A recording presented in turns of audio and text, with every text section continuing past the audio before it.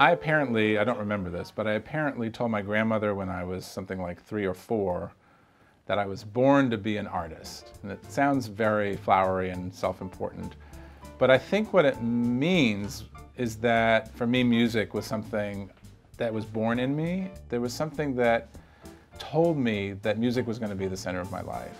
One of the great joys in being a musician as a professional is that you get to make music at a very high level with other artists who are feeding you and feeding off of you and complimenting you and lifting you higher. And then the joy you bring to your audience is so palpable.